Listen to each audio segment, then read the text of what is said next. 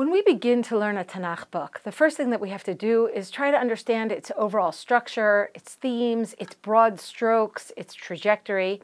Today I want to speak about the broad strokes of the books of Yehoshua and Bamidbar. And I'm going to begin with Yehoshua, but we're going to spend the bulk of this class talking about Bamidbar because that will really affect our understanding of the book of Yehoshua. The book of Yehoshua is the story of one generation, a generation that appears to be particularly free of sin. This really leads us to ask the question, why is this generation so different than others in Tanakh? Why is it so remarkably free of sins? One reason, of course, may be pragmatic. I mean, this is a busy time, they're busy conquering the land, but also, and perhaps more importantly, the relative righteousness of the generation that we're going to encounter in the book of Yehoshua relates to the experiences of this generation.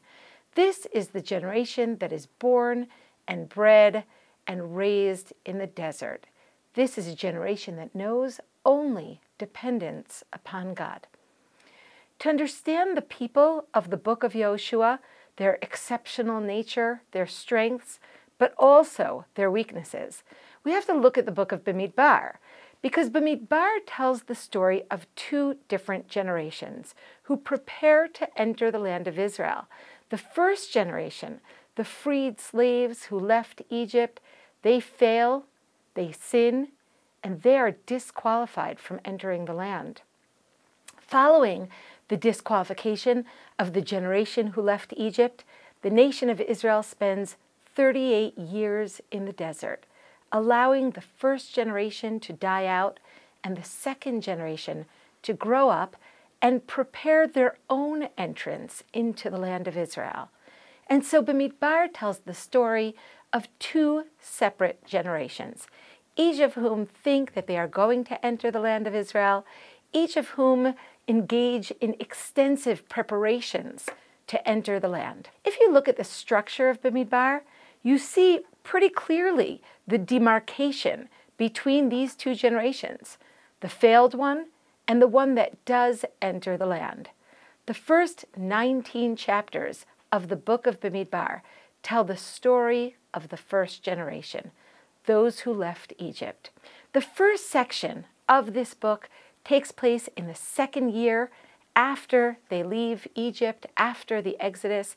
And these are the first 10 chapters of the book, which describe the organization of the camp, the preparations for traveling through the desert, where they're intending to go directly into the land of Israel. And particularly these 10 chapters prepare them militarily for the upcoming war to conquer the land from the Canaanites. In Perek Aleph of Sefer Bamidbar, there is a census of the men eligible for military service. Kol Yotzei Tzava is the refrain that we hear over and over during the course of this census. Now, what we see also later on in the next few chapters is that there is a separate census of the Leviim. The Leviim, of course, do not go to war. They are instead drafted into service in the Mishkan. And during the course of this census, we're told that the Leviim are counted according to Kol Habala Tzava, everyone who comes tzava to the army. But what kind of tzava? La'asot milacha be'ohel moed. To do the service in the Mishkan. That is the army service of the Leviim, and that's why we have a separate census of the Leviim. Now, in the same section at the beginning of Sefer Bamidbar, the nation appoints and names the leaders of each tribe, right, that we have in Perek Aleph. We have it again in Perek Yud. According to several of the Mefarshim, this is the military leadership. Each tribe gets its own aluf, its own military leader. In general, the whole section, all 10 chapters at the beginning of Sefer Bamidbar, prepare the nation militarily to conquer the land, to enter the land, to conquer the land. And one thing that I think we also have to note is that this initial section in the book of Bamidbar, it's very harmonious, right? It's really marked by a sense of serenity. Obedience to God is a primary component of their travels and their movement toward the land of Israel, so that in Bamidbar, Perek Tet, in the 9th chapter, we're told, Al pi Hashem yachanu, ve'al pi Hashem yisa'u, et mishmeret Hashem shamaru, al pi Hashem biyad Moshe. So they're doing everything according to God. They're camping in accordance with God's instructions. They're traveling in accordance with God's instructions. They're simply completely obedient to God's instructions that are given over by Moshe. This is a very harmonious description of the way in which the nation, the first generation that leaves Egypt at the beginning of Sefer Bamidbar, act in accordance with God's instructions and in accordance with the way in which Moshe gives them those instructions. Now, at the end of this section, in chapter 10, what we see is that the camp of Israel is beginning to travel. They're moving towards the land. Eile mas'ei v'nei Yisrael litzivotam. These are the travels. They're beginning to travel. And at the very conclusion of chapter 10, this section of Sefer Bamidbar closes by focusing on the Aron, on the ark, the vessel in the Mishkan that symbolizes God's presence. And what we're told in that almost final pasuk at the end of chapter 10 is that the Aron travels at the front of the people, at the vanguard of the army. And Moshe declares with assurance that God will vanquish the enemy. Vayhi bin soa ha'aron, vayomer Moshe. And it was when the ark traveled, Moshe said, Kuma Hashem v'yafutzu oivecha v'yanusu misanecha mipanecha. Get up, God, and scatter the enemies. Let the enemies run away from before you. And there's a sense of confidence. The freed slaves who have just left Egypt seem to be on the cusp of entrance into the land. They are poised to conquer it with confidence and with God's assistance. And so this initial section of the book of Bamidbar, it's a great section. It's very harmonious. It gives us the sense that this first generation is about to enter the land of Israel. This whole section lacks tension, it lacks fear, it lacks any kind of complaint, and it really concludes with a sense of optimism and even serenity, fostered by what appears to be abiding trust in God's goodness and the good that they are about to receive. And this is conveyed by a word that is repeated several times towards the end of this initial section in Sefer Bamidbar, chapter 10. And the repeated word is the word Tov, where we have Moshe trying to convince Chovav ben Reuel to join Am Yisrael in this good and beneficial journey to the land. So Moshe says to Chovav, Nos'im anachnu el hamakom asher amar Hashem. We are going to that place which God told us about, and God told us, Oto eten lachem, I'm going to give you this place. Lecha itanu, come with us, v'heitavnu lach, and we will bring you good. Ki Hashem diber tov al Yisrael, because God spoke good about Yisrael.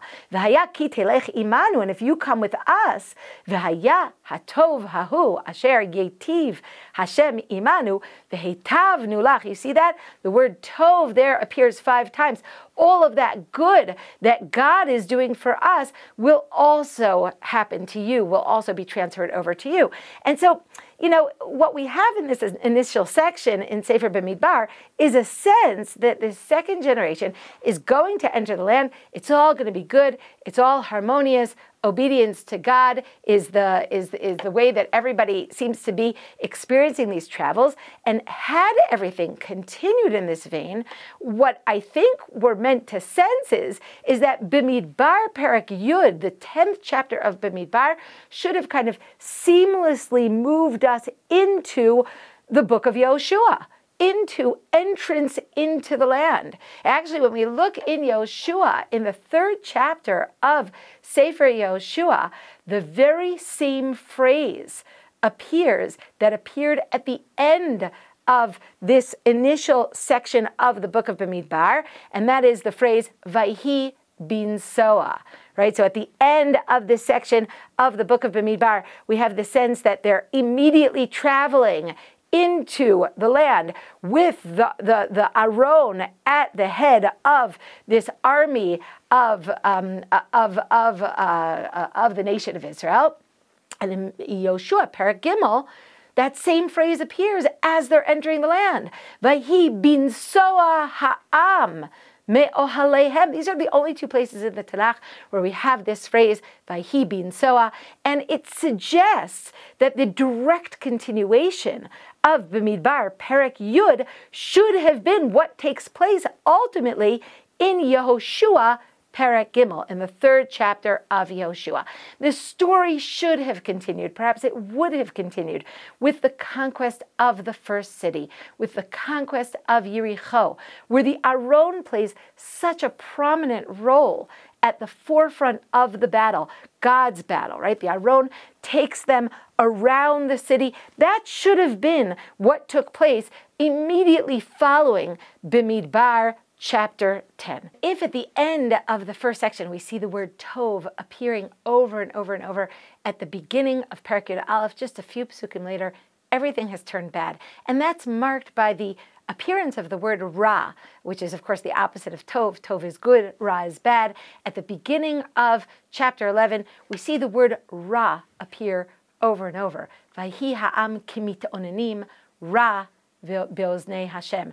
The people were complaining. This was bad in the ears of God. We have in Pasuk Yud, Vayishma Moshe et ha'am bochel mishpechotav, Vayichar af Hashem me'od uveinei Moshe ra. Right? Moshe hears the people crying, and in his eyes, this is bad. And Moshe turns to God and says in Pasuk Yud Aleph, Lama hareota le'avdecha. Why have you done bad to your servant? And again in Pasuk Tedvav, Ve'al er'eh bira'ati. I do not want to see the bad that has happened to me. How does the tov turn to ra? I mean, within just a few psukim. And why doesn't this nation enter the land? What happens to them that incredibly harmonious depiction of the first section immediately deteriorates and disintegrates and turns the tov, the good situation, into bad? The question is complicated, but I'm going to venture a simple answer. It seems that the first generation is unwilling, perhaps even unable, to depend upon God for their existence. Not for food and not for military success. The people complain. They recall their rations as slaves in Egypt with longing. They express a preference for that sort of lifestyle, the lifestyle of slaves who receive their daily rations, rather than one in which they receive miraculous man in the desert. Right? What do the people say? Zacharnu et hadaga asher nochal b'mitzrayim chinam et hakishuim ve'et ha'avatichim ve'et hachatzir ve'et ha'betzalim. Right? So we have here this whole description of all of the food that they ate in Egypt. And Rashi is amazed by the word chinam. Chinam? You ate this food for free in Egypt? But Rashi explains, chinam min hamitzvot.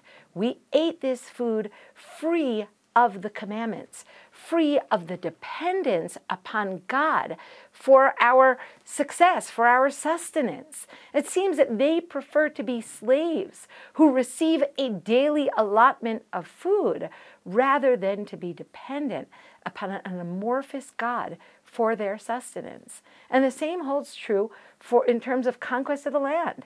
They make a military assessment in the story of the spies, and they conclude that they are unable to conquer the land militarily. Now, that may be true if there is no divine assistance.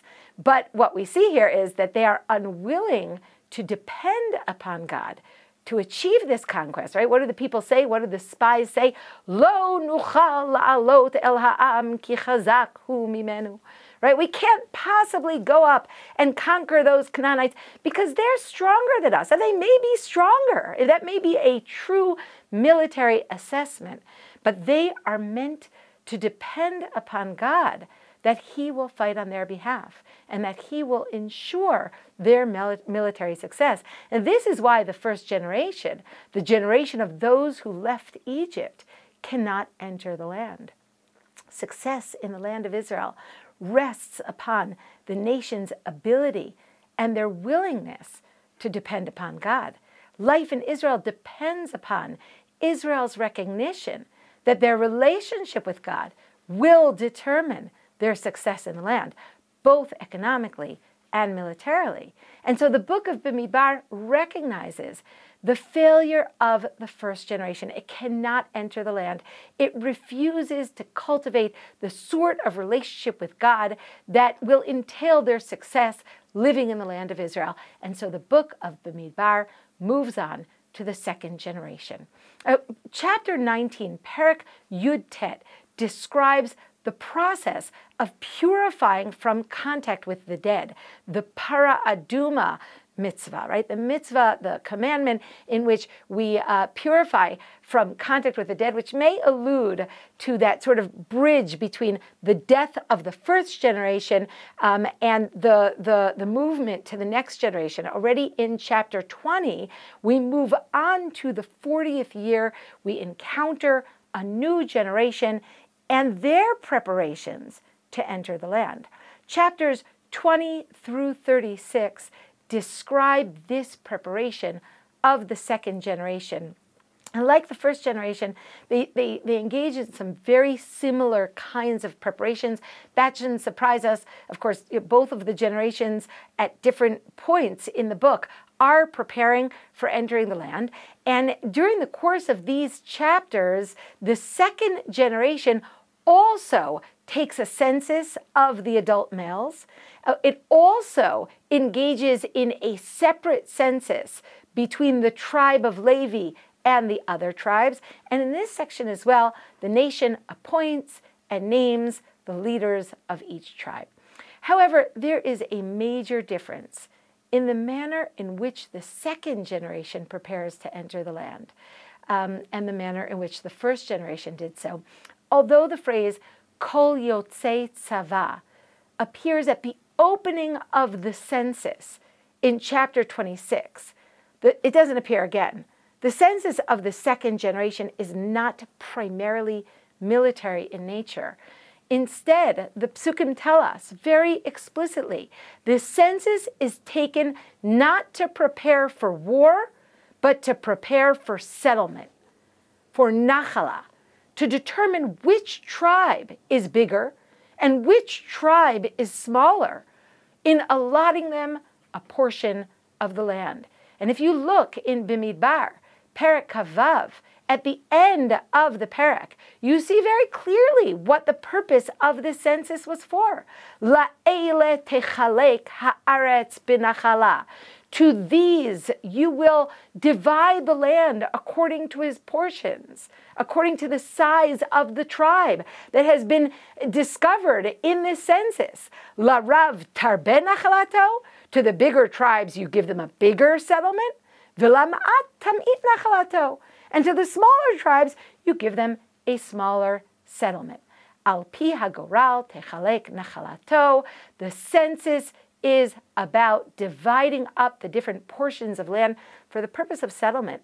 This is not a military census primarily. And the same is true about the separate counting of the Leviim. While previously it was clear that the Leviim were counted separately because they do not go out to battle, their service is in the Mishkan. Here, the pasuk tells us very explicitly in Perek Kavav in chapter 26, verse 62, that they are not being counted here because they do not receive a portion in the land.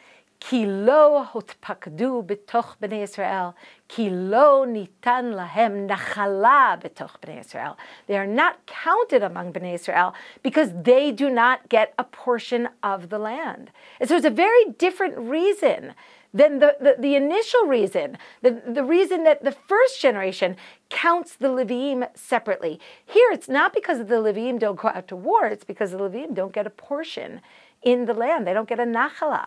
And the same, by the way, is true in terms of the difference that we see with regard to the appointment of leaders. While previously the tribal leaders were appointed al tziva Mateh b'nei Reuven b'nei Shimon.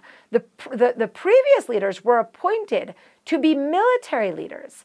Here, it's pretty clear that the tribal leaders are appointed to assist in the act of apportioning the areas for settlement. We have in Bamidbar, in chapter 34, in Perek Lamed Daled, Eile Shemot ha'anashim asher yinchalu lachem et ha'aretz. These are the names of the tribal leaders who will help you to inherit the land, to possess the land, to settle the land. And what follows is Nasi Echad mimateh, right? One leader from each tribe, Tikhu linchol et haaretz. You take in order to help the people settle the land. And of course, each one is named, just like we had in the first section. So what transpires from all of this is that there is a major difference between the preparations of the first generation, the generation that exited Egypt, and the second generation, the generation that grew up in the desert. The generation of the desert does not need to prepare itself militarily. After all, they've grown up in the desert. They are completely confident as to God's ability and willingness to protect them, to fight on their behalf. The second generation has a different need. They need to prepare for the stage after the conquest, for the stage that will follow the conquest of the land, namely the settlement of the land. When each tribe goes to its allotted area and begins to build their houses and plant their orchards and their vineyards and take possession of their inheritances. Once we understand this, we can understand the strengths and the weaknesses of this second generation, the one that grew up in the desert, the generation that will enter the land. This generation grew up receiving a miraculous portion of food every day. They have an innate ability to utterly depend on God, to feel totally confident in God. They do not need to prepare for battles because they know Hashem ilachem lachem ve'atem tacharishun. They know that which the first generation did not know. God will fight on your behalf and you will remain silent. They know that the Aron will go before them and vanquish their enemies. But this utter dependence upon God that is experienced by this second generation, it has a downside as well. Will this generation of the desert be able and willing to detach themselves from the camp, from the Mishkan, from the Aron, from the place of God's presence? Will they be able to forge out on their own and settle the land? The problem of the first generation is that they are hesitant to depend upon God. They are skeptical about God's presence among them. Their motto is, Hayesh Hashem b'kirbeinu im ayin. Is God in our midst or is he not? The problem of the second generation is perhaps that they're inclined to be too dependent upon God. Their motto is, Halo Hashem b'kirbeinu, lo tavo aleinu ra'ah. God is in our midst. And when he is, nothing bad can happen to us. Therefore, it's very hard for them to settle the land. They have to prepare themselves for nachala, for settlement, for independence, for forging out on their own. By looking carefully at the way Bamidbar describes the different generations preparing to enter the land, we see the weaknesses of each generation. The weakness of the first generation disqualifies them from entering the land.